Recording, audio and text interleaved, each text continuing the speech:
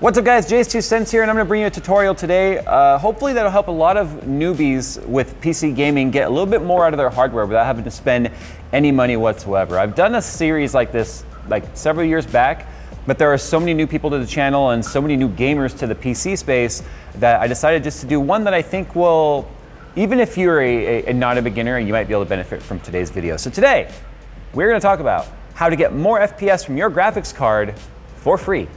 Free being the key word there. You have to already have a card. If you don't have a card, then that's not free. Let's just steal it, but then that's...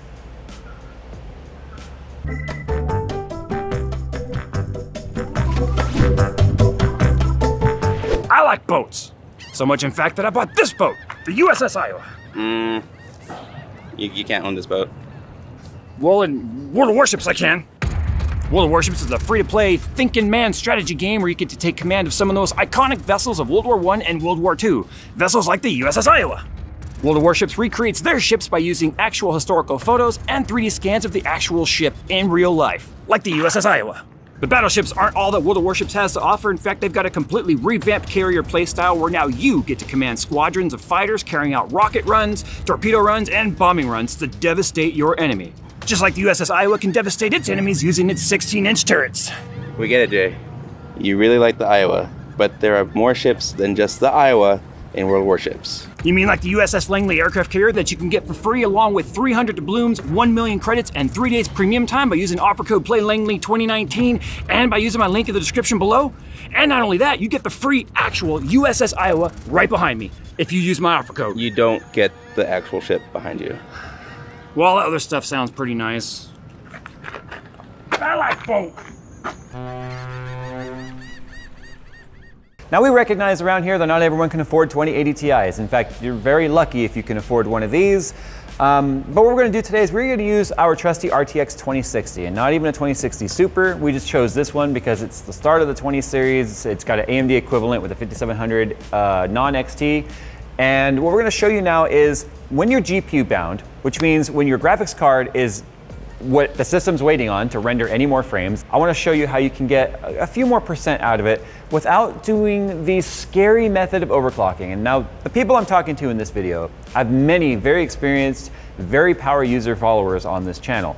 I'm not really talking to you guys, but you can watch and follow along and maybe even give some additional tips and tricks in the comments below if you guys can think of anything that I've missed here. But what I'm doing is kind of recreating a very common scenario that a lot of people don't realize, simple things that can improve your performance and things you're doing that could be hurting your performance and you're not even aware of it. So we've got our test system here. It's an 8700K, 16 gigabytes of RAM. What that's doing is it's causing us to not have a CPU bottleneck, but we are GPU bound. That's different from bottlenecked. So we're also gonna make a lot of car references here because I'm a car guy, and basically what we're doing is we're dynoing our graphics card. And the dynamometer is whatever test we choose to try and validate our results. Now in terms of results validations, there's lots of different ways you can do this. There's 3D Mark, there's Firestrike and TimeSpy and all that. You could use actual gameplay, but the problem with actual gameplay is back-to-back consistent results is very difficult on something that's not on a track. So synthetics are the best way to allow us to actually measure differences in performance with making changes. But at the end of the day, your results are gonna vary depending on the games you play, the card that you have, the CPU you have. So what we're showing you here in this video are things to think about and things to try, and then you can see whether or not it worked for you. So with some of that rationale out of the way, I'm gonna go ahead and tell you we're using TimeSpy. I believe there is a free version that you can download. But we're only gonna be doing graphics tests. We're gonna be caring about what happens to our graphics score and then the average FPS. So we need to also get a baseline. But before we do that, I'm gonna go ahead and talk about what we've got open here. So we've got a Google Chrome window open here with 1, 2, 3, 4, 5, 6, 7, 8, 9 tabs. We've got sites that are reloading. You can see PC Mag just reloaded right there. Chrome is actually hardware accelerated. If you turn off hardware acceleration, it runs like crap. So we're running a bunch of tabs there that I know we're gonna be using some GPU. We've also got 3 game launchers going at the same time. None of them have any downloads happening right now, but the reason why I'm even bringing this up is because game launchers also have scrolling text and ads and game demos and stuff that are kind of playing in the background, which can also all use background process and also can be hardware accelerated, which can affect your performance as well. But I think a lot of people, because they play a lot of games, will leave those launchers up. Sometimes you have downloads going in the background can not only affect your ping in your games, but also your CPU usage. If you're playing a Steam game, it'll pause Steam downloads, but it won't pause EA downloads. It won't pause Battle.net downloads. It won't stop Epic Launcher downloads. And then if those go to install something, then that can definitely affect your performance. And a lot of the launchers like to start with Windows. A lot of new people that are new to PC gaming and may not be as experienced as a lot of my followers out there who are power users like myself. These are tips and tricks to try and make it better for your graphics card to get as much performance out of it as possible without leaving anything on the table. Windows Defender is up too.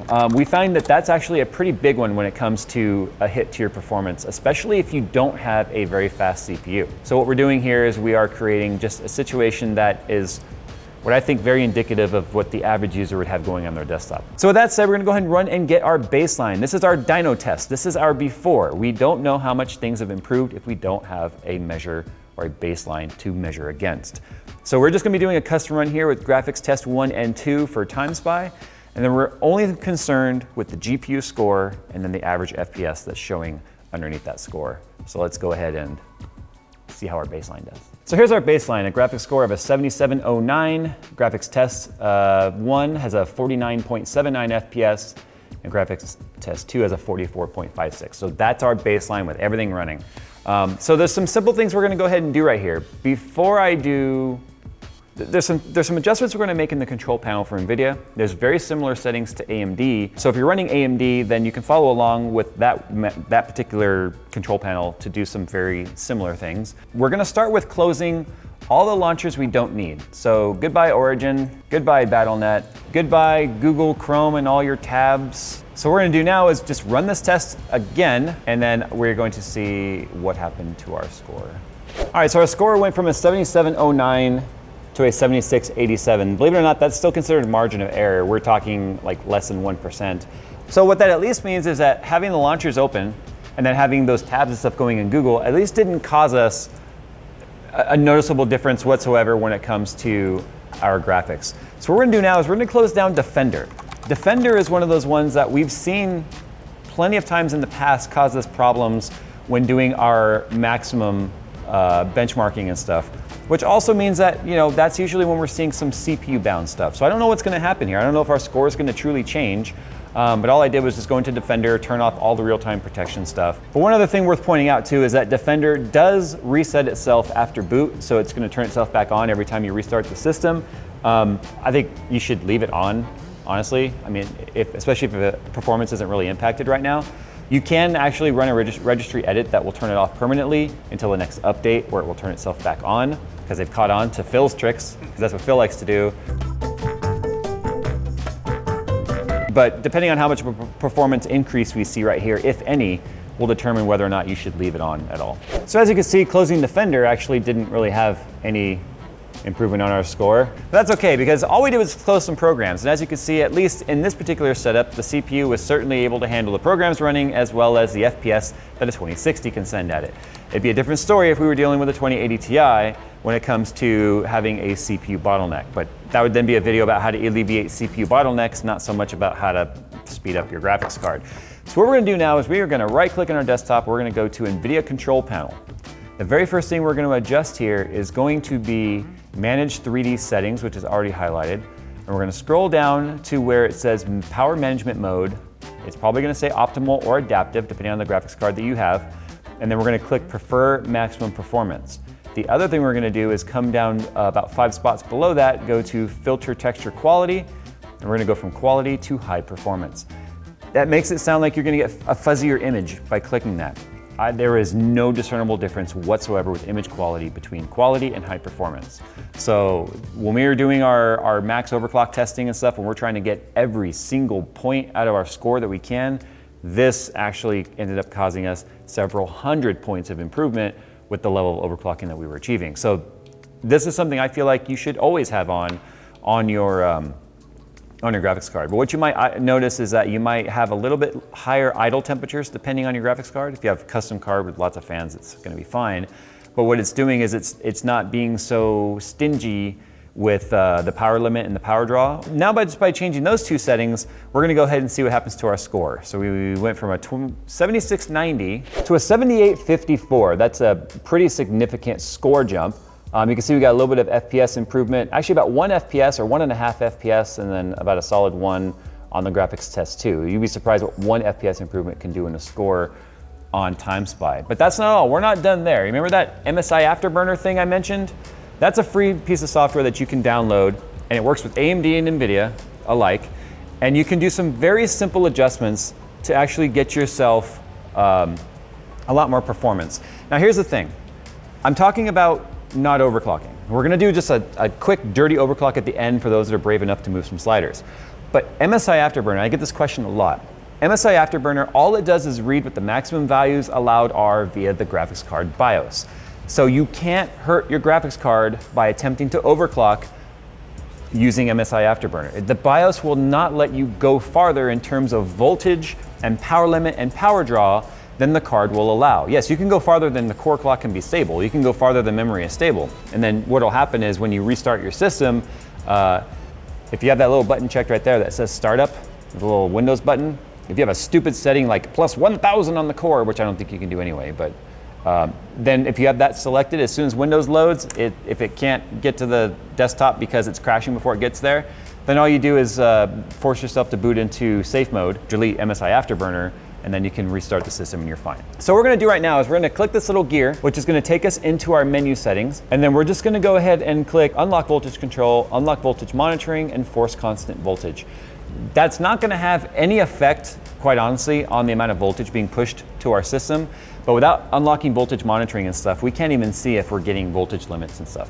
Now the way GPUs work, including AMD and both NVIDIA, is they have boost algorithms. They have a logic in them that says if power limit and temperature and voltage are not at their maximums, then allow frequency to increase till either those maximums are met or the max table frequency is met. In this case, it's always frequency. Frequency is the thing that gets affected by any of those things I just mentioned. So what we're gonna do right now is we are gonna take our power limit. Everything you've seen so far was with these stock settings. Power limit to 100%, temp limit at 83. 83 is where we would start to see core clocks drop dramatically if we go above that. And then this is fan curve right there. So we're gonna go ahead and take our power limit and move it all the way to the right.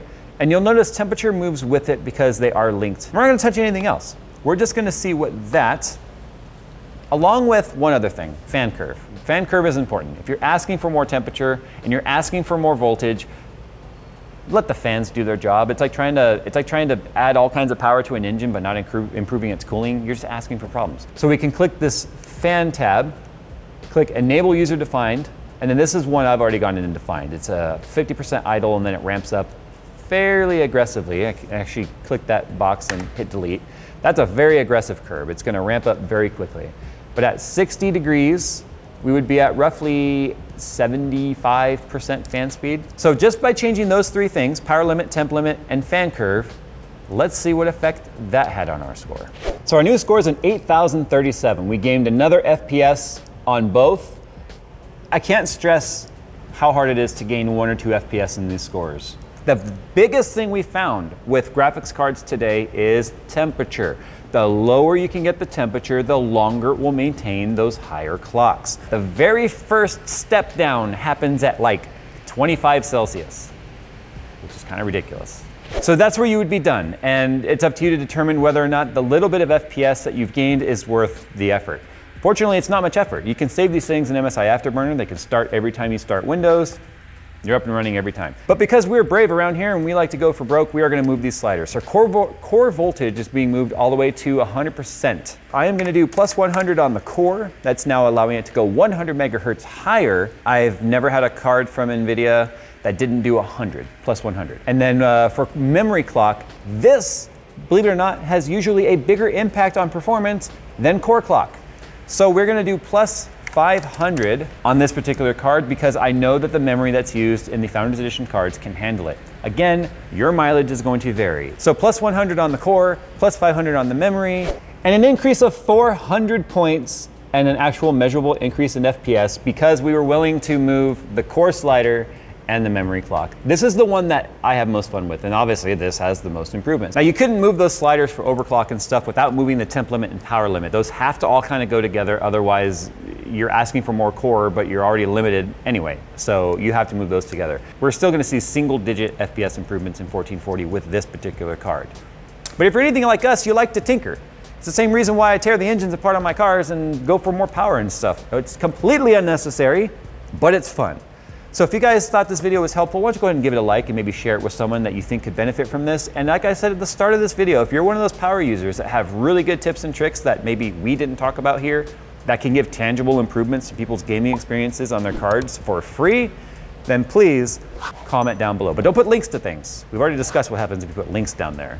Your comment disappears. It goes into the YouTube void.